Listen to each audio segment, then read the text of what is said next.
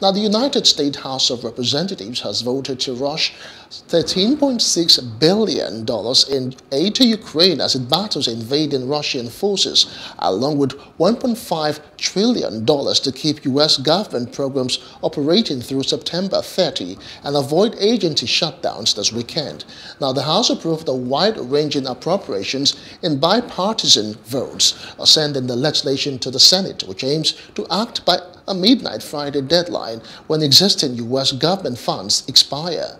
Now, the aid for Ukraine is intended to help bolster its military as it battles Russian forces and provide humanitarian assistance to citizens, including an estimated 1.5 million refugees already seeking safety abroad.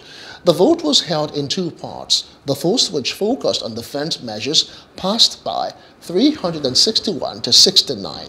The non-defense part of the aid package passed by a vote of 260 to 171. Hello, hope you enjoyed the news. Please do subscribe to our YouTube channel and don't forget to hit the notification button so you get notified about fresh news updates.